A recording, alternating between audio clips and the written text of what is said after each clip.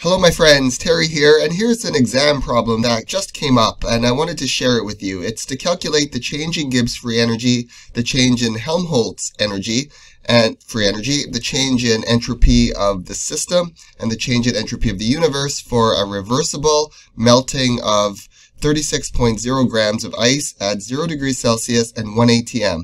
And we're given this information here, this change in enthalpy of fusion, and then the density, these are rows, density of ice, and the density of liquid at 1 atm. So let's jump into it. This is a phase change, and that means temperature is constant, and the pressure is constant as well. Constant temperature, constant pressure, and we don't have a chemical reaction going on, so our Gibbs free energy is equal to the change in the enthalpy minus temperature times the change in entropy. Now, in this exam problem, there's a little bit of an error here. It's kind of a faux pas. You notice that there's just the change in G, but usually we like to say what the change is of. So this is the change of a process, and this process is melting. So it's before the fusion. So the change in Gibbs free energy of the fusion of it, which we really should have had it added. That really should have been there in the exam. That's okay, we'll add it now. So we're correct anyways, and we can kind of correct the question. Now, in order to get this change in Gibbs free energy of this phase change, we need the other variables, really. Well, we need enthalpy and entropy change in. So that doesn't help. And then the change in Helmholtz free energy is going to be the same scenario. We'll have another equation. So let's start with the entropy here, the change in entropy of the system. I derived this in a previous video. I'm just going to give you the equation here. The change in entropy for a phase change, in this case fusion, is going to equal to the change in enthalpy of that phase change divided by the temperature. We have the change in enthalpy of fusion. Oh, and now this is standard state. See this superscript here? There's another error that came up in this exam problem. This is at 1 atm. Now standard state is at 1 bar. So this must be an older problem here, but sometimes old habits are hard to die. So we're going to say that these are standard states, even though it's normally 1 bar, but we're given a standard state here. So we're going to assume that this is all in 1 atm here. So we'll put these superscripts here. And sometimes you see these older problems recycled where they use 1 atm rather than 1 bar. But in some engineering courses, you'll see that the standard state is at 1 atm. But in chemistry with IUPAC, it's 1 bar. Okay, so we have this here, and we can just plug this in. 334 joules per gram. And entropy is an extensive function. It depends on how much substance there is. So we want to know this absolute change in entropy. So we need to multiply it by how much we have, 36.0 grams. It's at 0 degrees Celsius, which of course has to be in Kelvin. So that's 273.15 Kelvin. 334 times 36 divided by 273.15. That's all good. 44.0198. 44.0198. And our grams cancel out, so we're in joules per Kelvin, which is our main unit for entropy. Let's finish the other entropy one. So because this is a reversible process, Q, the energy transferred as heat of the system, plus the energy transferred as heat from the surroundings, that has to equal 0. So we're melting ice. So we have a system here, and we have blocks of ice. We got to melt it. So we have energy as heat going in. The surroundings is losing this energy as heat. And where's that energy? It's going into the system. So the energy lost by the surroundings as heat is gained by the system. So it's 0. So we add them up.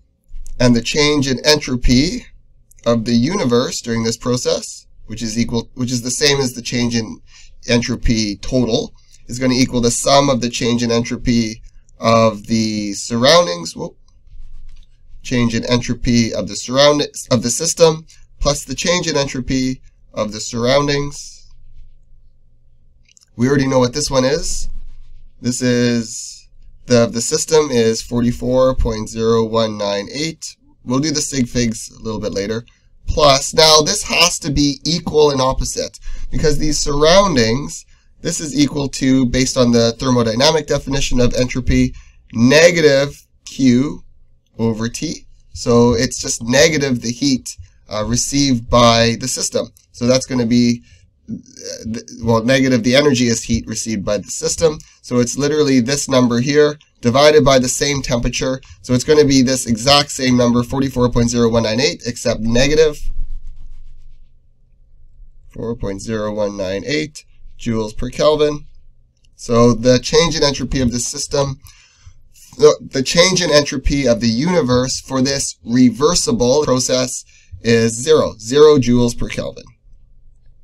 And we should have 3 sig figs, so I'll say we're rounding this to, so 44.0. Okay, so that's 2 of them. Now let's go for the Gibbs free energy here. We have the change in entropy of the system. We know the temperature, it's 0 degrees Celsius. And we have the enthalpy, change in enthalpy right here. So we can literally just plug it in. So we have 334 joules per gram. And we need to multiply it by how many grams we have of the substance, because Gibbs free energy is an extensive function, unless we want the molar Gibbs free energy, but it doesn't say that.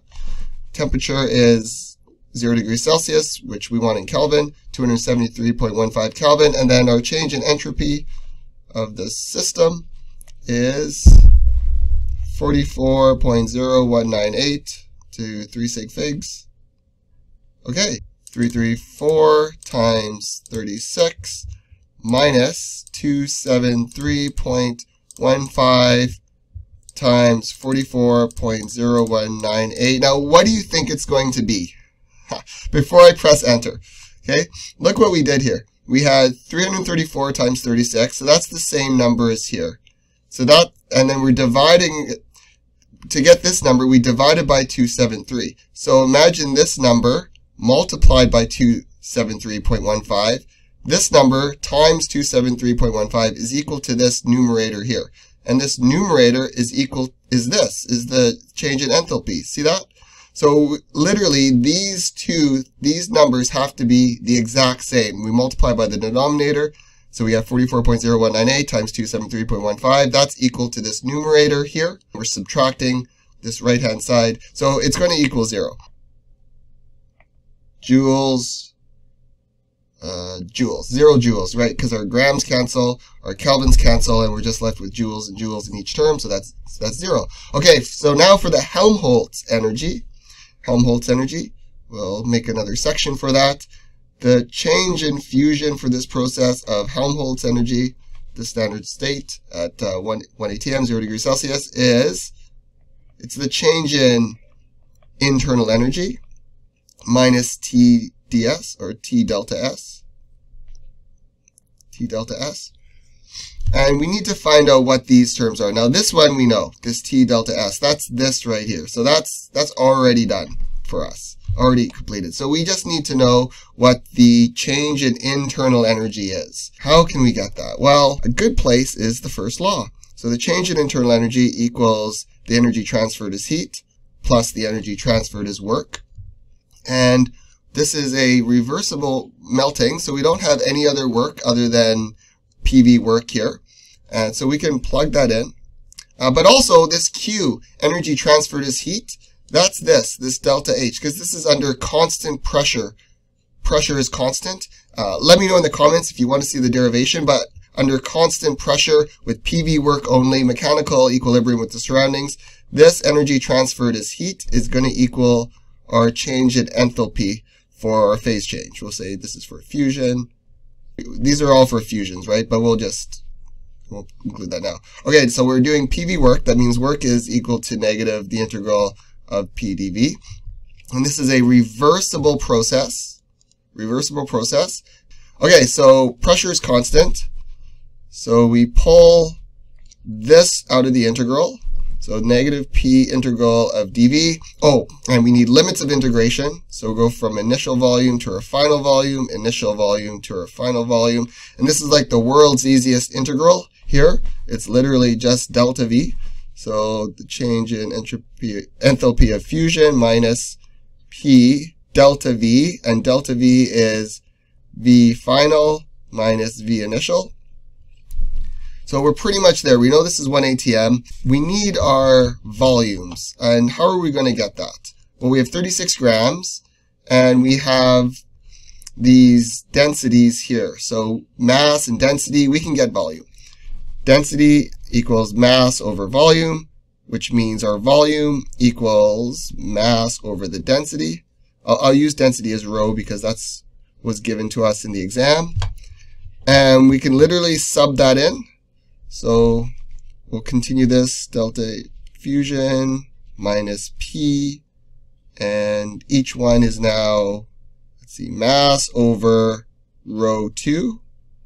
Now, what is rho 2 actually? We're melting ice, so it'd be of water. Rho water, I'll just say rho of liquid, minus m rho of ice here. And we can factor out the m. So enthalpy of fusion minus P, so that's pressure. And I'm going to factor out the m. I'll keep it in blue. And 1 minus rho of the liquid minus 1 over rho of the ice. So we don't want to do more calculations than we need to.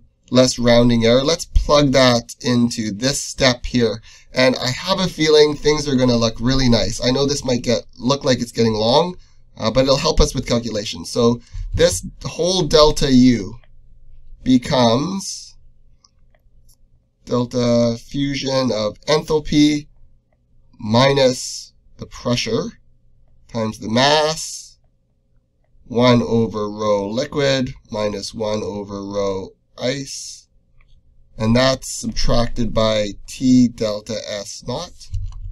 And why did I do this? Well, remember this here? This is the Gibbs free energy. See, the change in enthalpy of fusion minus T of fusion ds. I didn't have fusion here on these, after this delta sign, maybe to save space or whatnot, but these two things, that's this here. That's the change in Gibbs free energy, which is 0. So these terms cancel out completely. So that's fun. And this is just pressure times the mass, 1 over rho of the liquid, minus 1 over rho of the ice. And that's our change in Helmholtz energy. So one smaller calculation. So that's cool. We're going to have to convert units. Pressure is 1 atm. The mass is 36.0 grams. The density of the liquid is 0.917. It's grams per centimeters cubed. It's not the nicest. Let me make this a little bit bigger here. 0.917 grams per centimeter cubed. Okay, minus 1 over, and I think the ice was just 1.000. Yeah, the density of ice 1.000, 1.000 grams per centimeter cubed. Okay. So let's type this in before we do the units. We could put the unit analysis, dimension analysis here, but let's just plug it in to keep it simple. 1 atm times 36. You think we would get more sig figs for the pressure, hey? Oh well. Okay, so times pressure of 1 divided by 0.917. 917. I love these calculators where you can see what you're typing. Minus, like so in an exam, it's nice to have one where you can see two screens here. I just did 1 divided by 1. That's a hard one. Talking at the same time. Okay, so 3.25845. 3.25845. Should check units. Grams cancel out. And we have kind of annoying atm centimeters cubed. So let's convert these centimeters to liters. And so in 1 liter, there are 1,000 centimeters cubed. So those cancel out. So now we're in liter atm. So we need this in joules. The Helmholtz energy is in joules. Free energy is in joules. And a constant that we know is in joules is the gas constant. So we can multiply this by a fraction, by the gas constant divided by the gas constant. And if we do this, we don't change this number. You see that? Now, as it looks right here, it doesn't look like we did anything. But if one of these gas constants had the units of joules in it, 8.3145 joules per mole Kelvin, and the other one had ATM in liters, so 0.08206 liters ATM per mole Kelvin. Okay, I'm just going to fix my brackets here. There we go. We're just dividing this by the gas constant, and with different units, or liters ATM cancels out, or mole Kelvins cancel out, and we're left with joules. So that's awesome. Nice little trick there. Let's plug this into the good old calculator.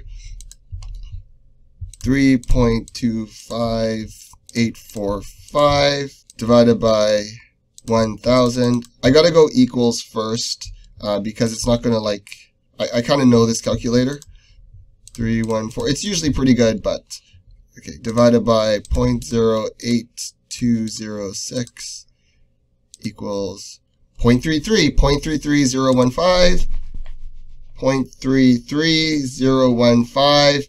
And we're left with joules, and that's awesome. We'll keep 3 sig figs, even though its pressure is in 1 sig fig. I don't think the prof wants 1 sig fig as an answer, so we'll leave it as 3 sig figs here. This is our change in Helmholtz free energy of fusion here. All right, everyone. Hope you liked it. We went through a lot of things there. I really enjoyed this. Did some great units. If you got some value from it, then you're welcome to like the video. It motivates me to make more. And thanks again, and see you in the next one. Cheers.